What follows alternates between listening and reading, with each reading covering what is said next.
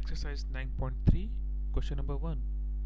In figure 9.23, E is any point on a median AD of a triangle ABC, so that area of ABE is equal to area of ACE. As given in the question, AD is the median of triangle ABC. Therefore, it will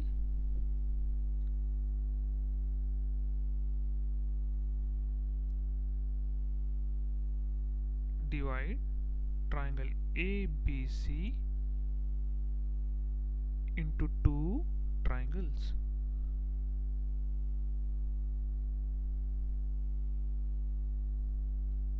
Of equal areas.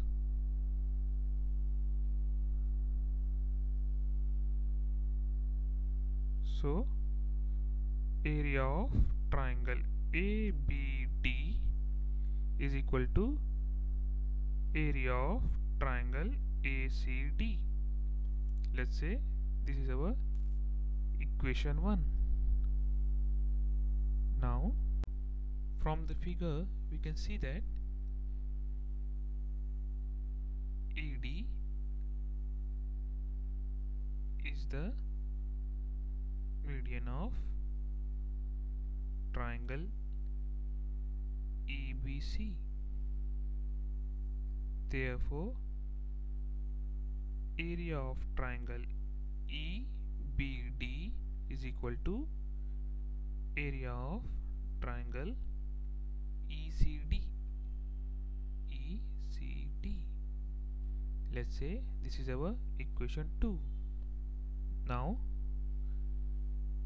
subtracting equation 2 from equation 1, we will get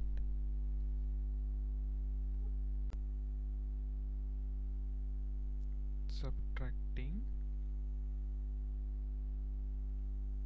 equation 2 from equation 1, we will get area of triangle ABD minus area of triangle EBD is equal to area of triangle ACD minus area of triangle ECD. This will give area of triangle ABE is equal to area of triangle ACE. Hence proved.